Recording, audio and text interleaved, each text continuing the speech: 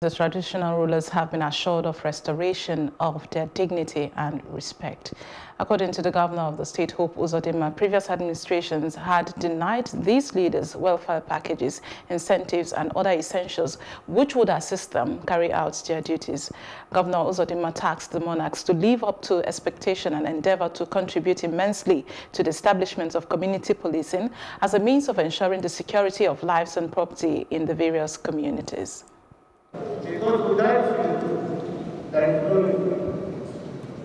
If you allow me to play this football alone, whether I'm playing well, if I'm playing well, if I'm not playing well, if I'm playing well, that is not the type of lifestyle that I want to have. I want to have lifestyle that will be reminding me of balance.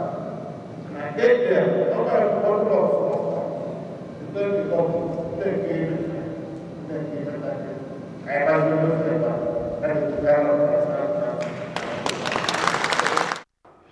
And speaking earlier, the special advisor to the governor on local government and chieftaincy affairs, Ruby Emele, while affirming the readiness of the governor Uzodinma-led administration to put all things aright for the benefit of all. Royal fathers, our traditional rulers, and the custodians of our culture.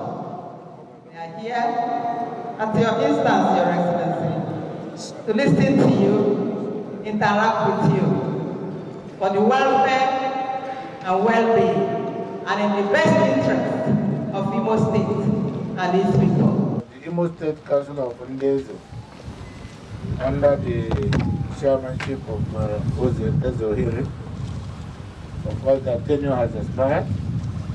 And under the law, I am expected to reconstitute the council. Because of COVID-19 pandemic and its consequences and the associated protocol, I have not been able to do that.